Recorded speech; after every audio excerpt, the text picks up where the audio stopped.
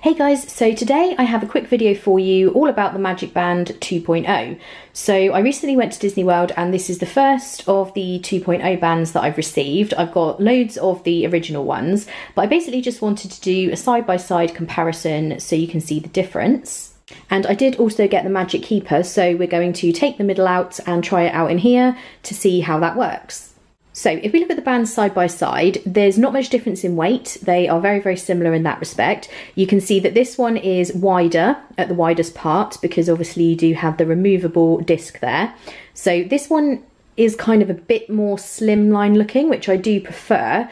But the band itself is much more flexible on the new one. The original Magic bands were very, very thick feeling. This is actually the second version, so they did bring out the thinner band. This one feels slightly thinner again though, I would say. But other than that, they're very similar all the way down the actual band. Obviously the middle is a bit different there. And all of this is the same. Let's just see if they're the same length. Yes, they are the same length. And as with the original, with this one, you can still pull the coloured section away from the grey section. So if you've got very small wrists or the band is for a child, then you can do that so that it fits. Because obviously on a child, this would be way too big. And on the other side, they're much the same as well. So you have your name on the inside. On this one, the name is on the back of the disc.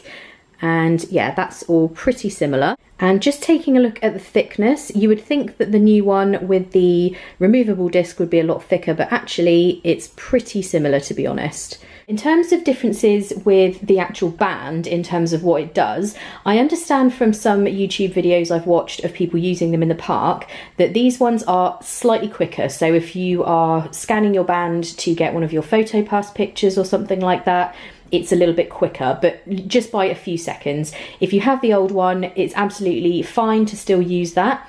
Even though they've brought out these new ones, any Magic Band that you have that is active will still work, so you don't have to have the new one. And other than that, they do the same thing. It's really just the fact that you can take the middle out, so that if you don't want to wear a band around your wrist, you can still obviously have this in the Magic Keeper, which we'll look at in a second. And then you can still do everything exactly the same way, but I think this is just so that people don't have to wear it. So this is the Magic Keeper that I picked up. I think it was around $12, and I have seen a Minnie Mouse one, which I really wanted, which has got the little bow on the top. I looked everywhere in the parks and couldn't find it anywhere. I actually got this one in the Emporium at the Magic Kingdom. So let's just get it out of the box and we can take a look. As you can see, it comes with the tool for you to get the disc out of the band and then put it into here. So this is what the Magic Keeper looks like, and it's not too thick or heavy. It's very, very lightweight. So if you were clipping this onto your bag or onto your belt or anything like that, I was a little bit concerned about how sturdy this is because I'm planning on clipping this onto my bag. And you know what it's like in the parks where you're getting on and off rides. Your bag does obviously get knocked around, and I was thinking, is this, you know, going to break? Might the ears snap off? All of that kind of thing. So that remains to be seen. I honestly can't tell you how this is going to wear until I've used it around the parks, but on my next trip, I'm definitely going to try it out. So I will let you know in an upcoming video if there are any problems like that. And it just has a little clip here. So like I said, you could use that on a belt or on a bag or whatever you wanted, really. Just make sure whatever you clip it to is something that you're keeping with you all the time. So if you've got something in the stroller, like a diaper bag or something, I wouldn't obviously clip it on there because for one thing, someone could grab it. I don't know necessarily if people would do that, but you never really know. And also, if you then go on an attraction and you've got a fast pass or something, then you won't have it. So you need to obviously clip this to something that is with you all the time. And in terms of instructions, this is very limited. It's literally just saying the icon is removable from your Magic Band 2 with the help of a small screwdriver under adult supervision. Place the icon into the accessory, be sure not to over tighten the screws. There are a couple of diagrams here, so we're going to, it looks like there's just kind of a plate around the edge which you unscrew, so let's give it a go anyway. I'm sure it's not complicated. So I'm going to go in.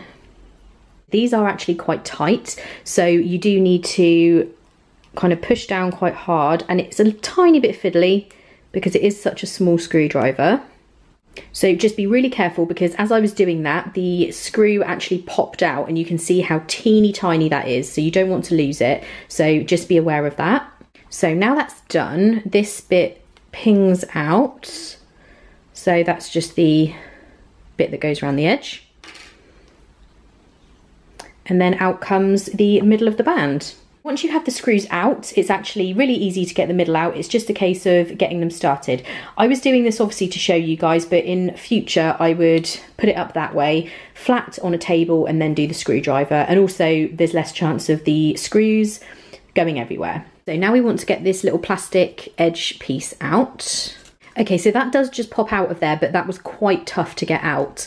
Obviously, if it was loose, then it would be falling off all the time, so I do get it, but you might want to get the screwdriver or something just to lever it out, because I was really worried about snapping the inside bit. So just be careful when you're doing that as well, but that does just pull off. So now I'm just going to set the Magicband disc in the middle, and then snap this back in. I am planning on keeping this one in here now, because when I go on my next trip I'll get another Magicband to actually wear as a band.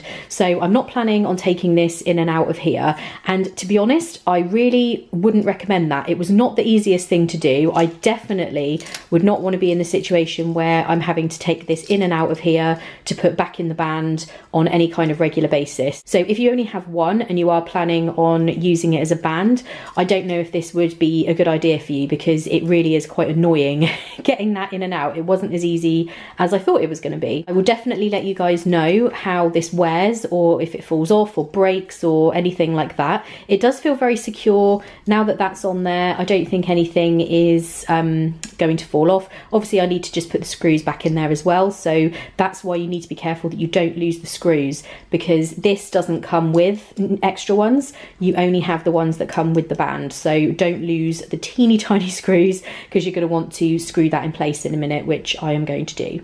So I hope you guys enjoyed that video. I really apologise for any focus issues that were going on. Whenever you're doing stuff like this camera does not like focusing, so hopefully it was okay. If you have any questions about Magicbands that I didn't cover, feel free to ask those in the comments. And also I have a video all about Magicbands, how you get one, how they work, what you do with them, everything to do with Magicbands. So I will link that below if you are just planning your Disney trip and you're wondering how they work and all that kind of thing. Definitely check that out below. And I have a blog post going up shortly, so as soon as that's up I will link that below as well. And if this is the first of my videos that you're seeing, I also vlog all of my Disney trips, as well as put up restaurant reviews and resort reviews and all that kind of thing. So if you're not already, hit the subscribe button, and next to that you have the bell icon. That just makes sure if you click that you get notifications of all my upcoming videos. I will also link all my social media. I regularly post on there loads of Disney photos and updates and things like that. So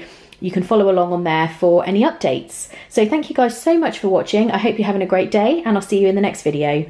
Bye.